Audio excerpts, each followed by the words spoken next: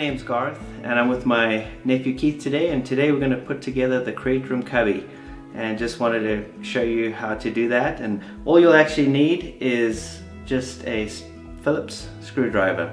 You may need a rubber mallet because you've got to kind of keep things together and maybe do a little knocking. If you got good physical strength, good forearms, you may be able to press it together with your hands, but if not, a little mallet, and like I said, just a Phillips screwdriver. So the pieces what we have are cams, posts, dowels, and connector bolts.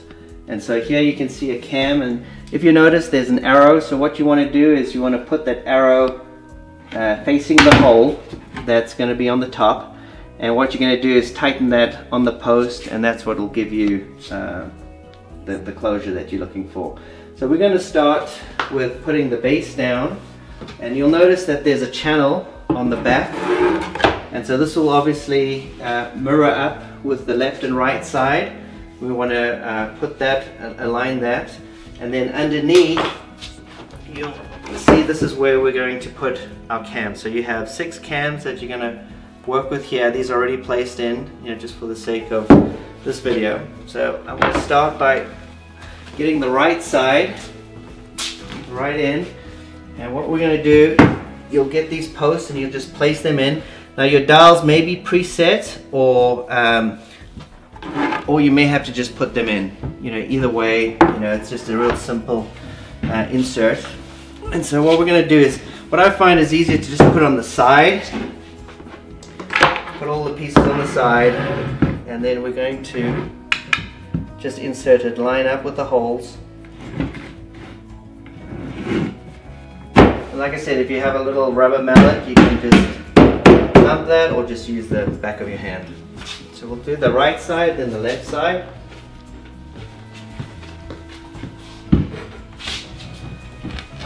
Just line it up. Okay, and then you'll grab your, if you want to come on the back here, this is where you'll tighten it up. All 6 cams. And how far do you turn those? And it's just about a 3/4 turn, I'd say. You'll feel it, it'll tighten up where you can't turn anymore, and that's when you know you're snug.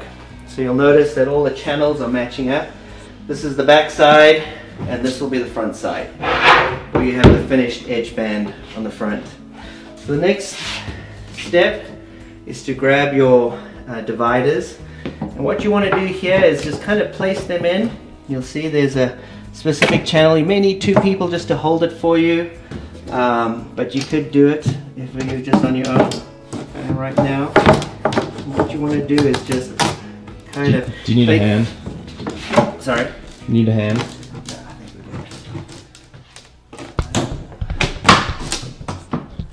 we do. Okay, so you can actually push these out a little bit, the left and right side, just to give you a little room. It's not going to break anything down there. Don't obviously take all the way, but just enough to work. And you'll notice here that we have kind of the second step done here. The final, well, not quite the final, but just before we put the middle divider, we want to put the top on. Okay, this is where it may get a little tricky, but I'd start with the one side, just line it up. Line those holes up and just kind of give it a little pressure on this side so it doesn't fall down.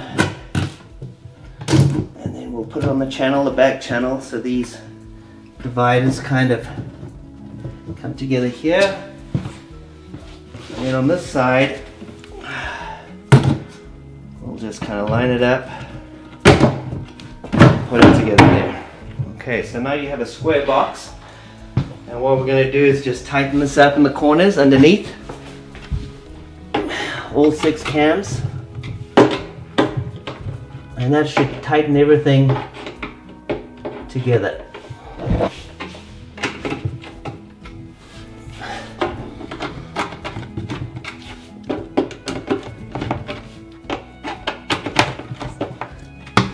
Alright, we're almost complete. Final step is just to put the middle divider. Now you'll notice there's a raw edge and a finished edge. The raw edge will be towards the back. So you'll just slide this into these connector bolts. They're four connector bolts that we'll match it up with here. And you just place that in, and then you'll take your Phillips, and again you're just going to turn it, and you'll notice that there's like a little bracket that will come over and lock it in place.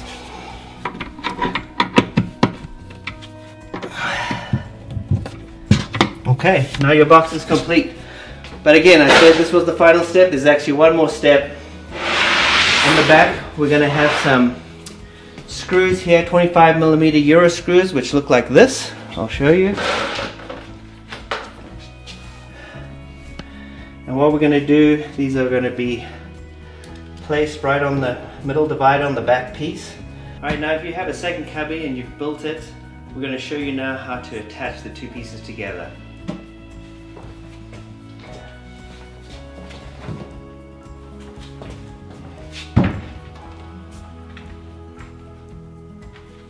So you'll notice in the back of these cubbies we've pre-drilled some holes for you on the top pieces. There are 4 holes here, and what you're going to use is take this plate. You're actually going to get 2 of them with 25mm Euro screws. So you're going to place 4 here and then 4 on the opposite end. So you'll just place this on like so and screw these in. On the opposite end and screw all 4 25mm Euro screws in it. And like all furniture pieces that are over 4 feet high, we strongly recommend that you attach this to your wall, so then that way you're safe, that there's going to be no tip overs or any accidents that could happen. So what we've done is we've provided you with 2 anchors, and what these are going to do is they're going to help secure the top box to your wall. And what you have is a little metal loop here. You've got an attachment point where you're going to screw into the box, and I can show you here on the back where that goes.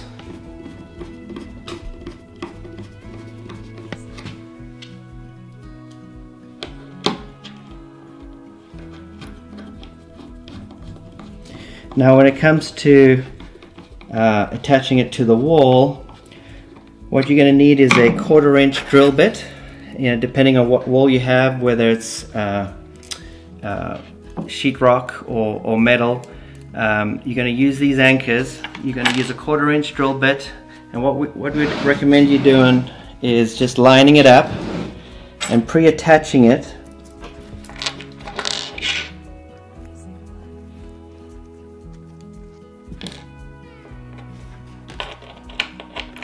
like so.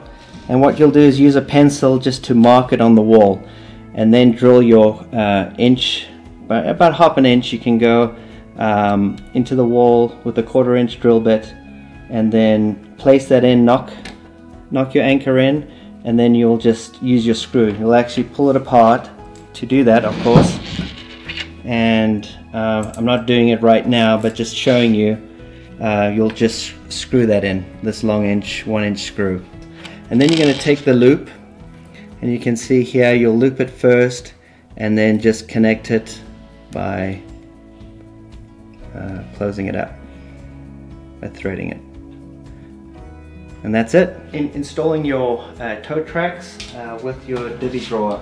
So simply to do that, you'll notice that there are 2 little ends here that you'll stick in, and you'll feel that you just firmly clip that in place,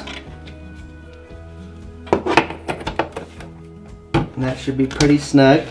You'll notice that there are little bumpers on each of them, and once you get your divvy drawer, what you'll want to do is just make sure that that divvy drawer is sitting snug on the bottom of that track, and there you have it.